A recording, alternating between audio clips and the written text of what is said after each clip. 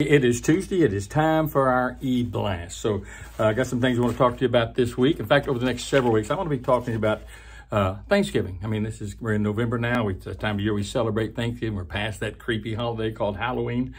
You know I'm not a big fan, but we are coming to a season which I am really a big fan of, and that is Thanksgiving season. And it's not because we sit around and eat too much food, and man, do I love pecan pie, but it is a time we should really be celebrating and thanking God and worshiping God for all that He's done for us. It ought to be really a season of reflection. So let's start now. The next few Tuesdays, I'll talk about this and different aspects of Thanksgiving.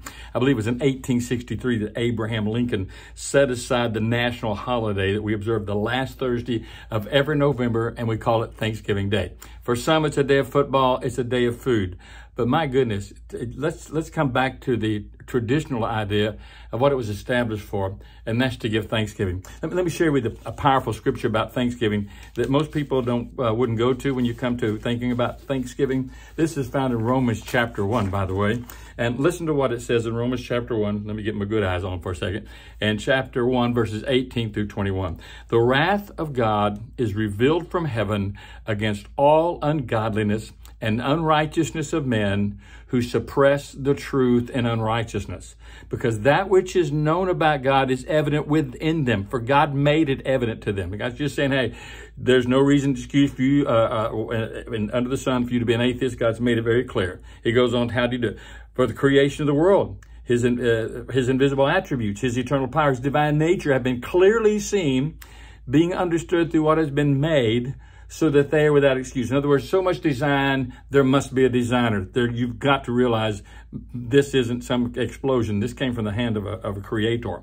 And he goes on to say, here's the verse about Thanksgiving.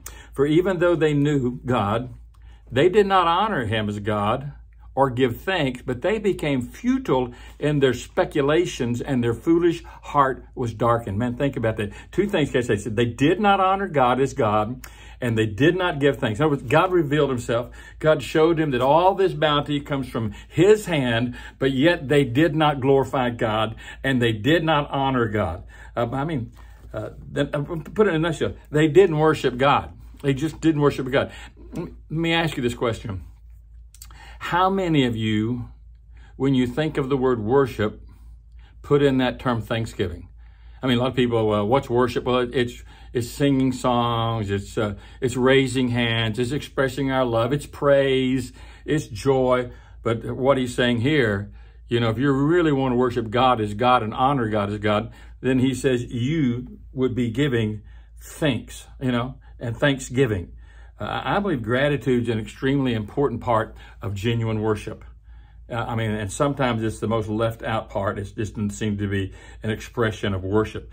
But gratitude, according to what's written by the apostle here, God-breathed scripture of Romans chapter 1, gratitude is it becomes an expression of the revelation that God is God, that he created all things, that everything I have and everything I enjoy comes from God.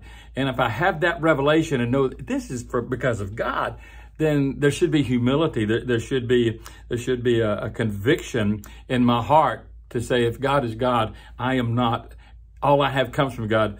I should recognize him as the God above all things and be thankful for him for all that he does do for me in my life. I mean, this hasn't got a thing to do with how I feel today, with what my emotions might dictate. This has to do with affections, and that's different from affections or emotions. Affections has to do with a commitment. It has to do with a conviction. I really do believe that God is God. Therefore, out of that, not based on my circumstances, not based on what I'm emotionally going through, based on this truth that God is God, that every good and perfect gift comes from him, there should be this attitude of honoring him, a personal attitude of humility, and personally from my mouth, all right, and flowing from my heart comes a thank you, Lord.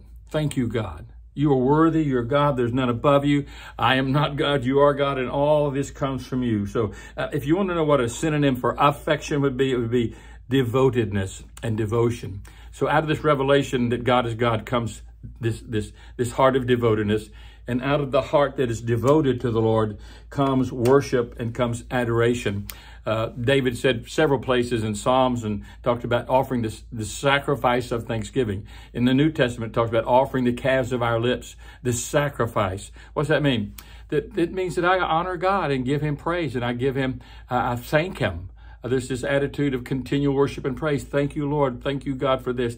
Count my many blessings. It's a continual sacrifice of praise. And it is a sacrifice because we don't feel like it many times.